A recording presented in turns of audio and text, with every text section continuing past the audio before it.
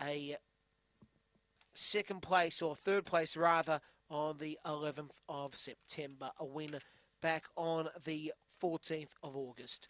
Last, the runners locked away. The green lights through. The lures on the move. The anti-penultimate race number 10.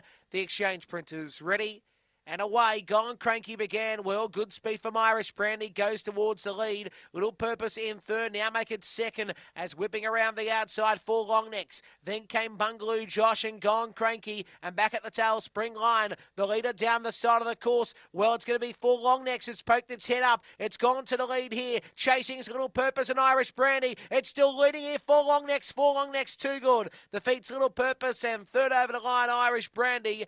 They'll follow next by Gone Cranky with Bungaloo Josh and Spring Line, 23 and 6 the time, and a 4 Long Necks, the 8 Pink, too good, winning for Adam Meckereth.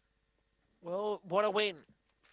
The 8 Pink really surging hard on the line and got to the lead and won the prize. 4 Long Necks, it is a Fawn Girl Elite State Dusty Pearl. Second spot going to Little Purpose.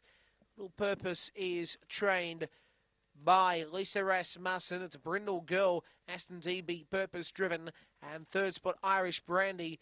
It is a White and Brindle Girl. Fernando Bell, I'm a Misha Dole. Clint Tringrove is the trainer.